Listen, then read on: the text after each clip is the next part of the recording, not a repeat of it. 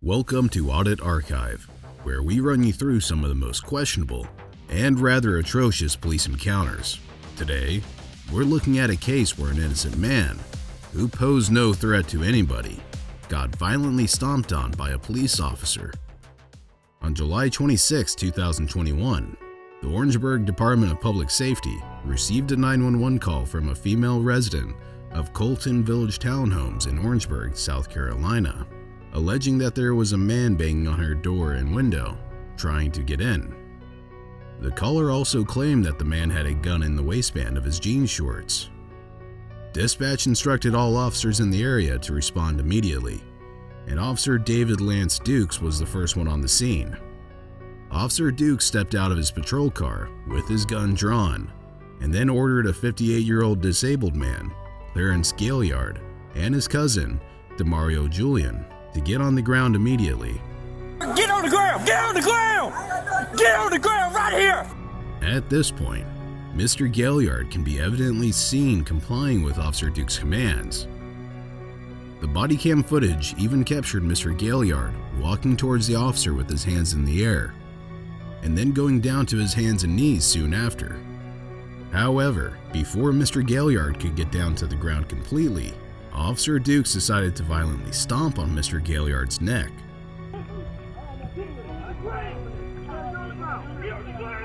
This caused Mr. Gaillard's head to forcefully hit the pavement, and consequently left him with a bruised forehead.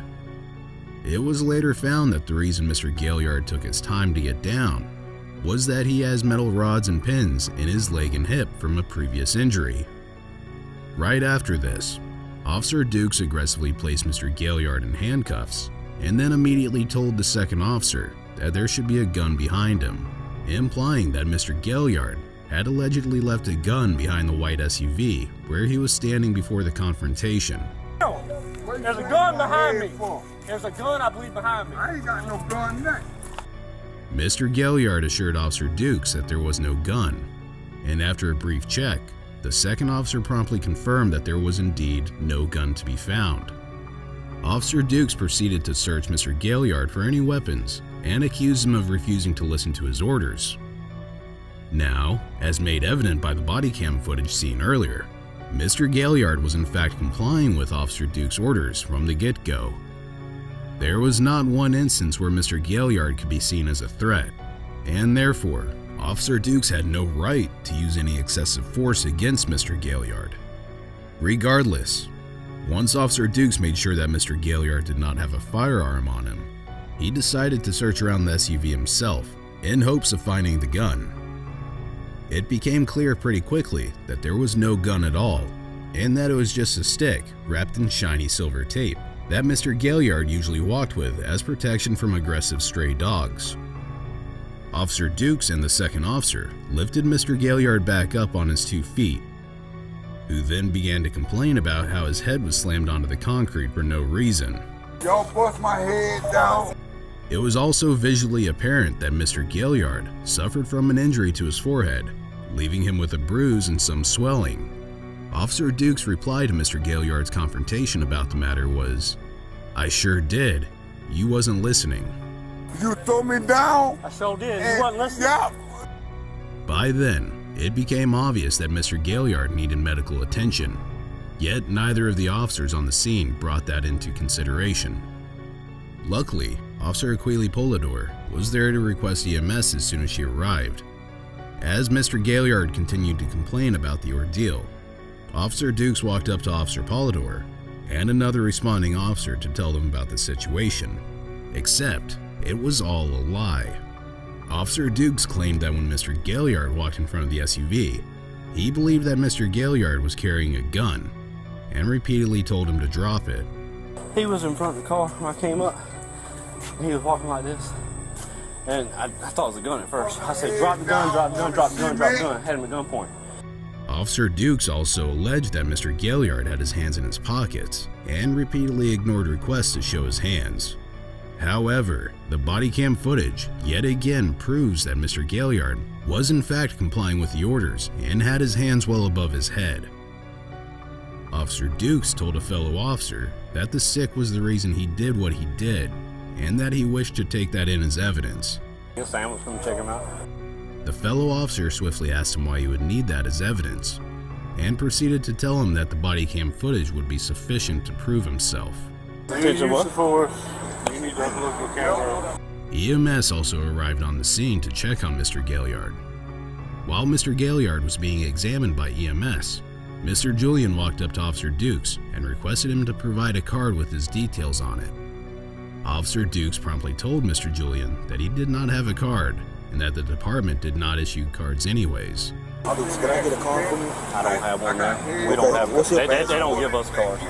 When Officer Polidor caught on to this, she immediately corrected Officer Dukes and stated that they do have cards, and proceeded to provide Mr. Julian with her card. We have cards.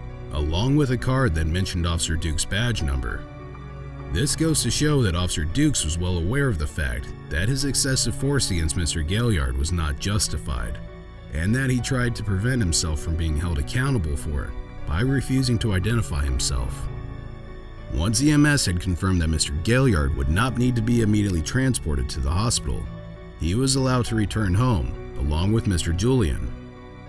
Just 2 days after the incident, Officer Dukes was fired from the Orangeburg Department of Public Safety after Officer Dukes' on-scene explanation was investigated. During the initial inquiry, Officer Polidor once again stepped up to support the truth, saying that he is not telling the truth. Dukes kicked Mr. Gaillard in the neck. In addition, the appointed supervisor for the investigation commented that Officer Dukes was in violation of department policy and that excessive force was used. Orangeburg Department of Public Safety Chief Mike Adams added on to this during a media briefing by stating that Officer Dukes' actions were outside the scope of the department's use of force policies. Later, on July 31, 2022, the South Carolina Law Enforcement Division announced that he was taken into custody and charged with first-degree assault and battery. A couple months after this, in November 2021, Mr. Gaillard received $650,000 in compensation from Orangeburg, South Carolina. Also, city officials said that they would also establish a citizens task force to provide oversight and guidance with regard to interactions between residents and the Orangeburg police.